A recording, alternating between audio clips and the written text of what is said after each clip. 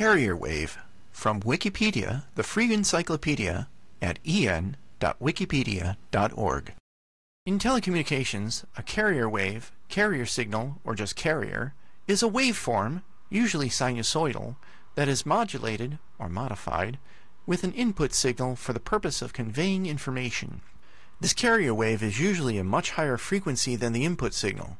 The purpose of the carrier is usually either to transmit the information through space as an electromagnetic wave, as in radio communication, or to allow several carriers at different frequencies to share a common physical transmission medium by frequency division multiplexing, as, for example, a cable television system. The term is also used for an unmodulated emission in the absence of any modulating signal. Frequency modulation and amplitude modulation are common modes of modulating the carrier. In the case of single sideband modulation, SSB, the carrier is suppressed, and in some forms of SSB, eliminated. The carrier must be reintroduced at the receiver by a beat frequency oscillator, or BFO. The frequency of a radio or television station is actually the carrier wave's center frequency. Section 1. Carrierless Modulation Systems. Newer forms of radio communication, such as spread spectrum and ultra-wideband, do not use a conventional sinusoidal carrier wave, nor does OFDM, which is used in DSL and the European standard for HDTV. OFDM may be thought of as an array of symmetrical carrier waves.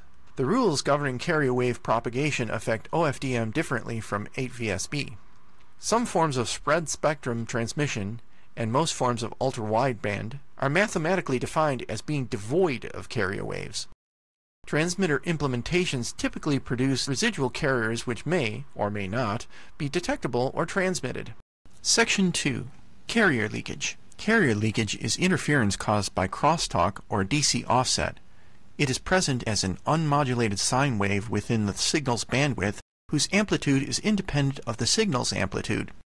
See the article Frequency Mixers to read further about carrier leakage or local oscillator feed-through.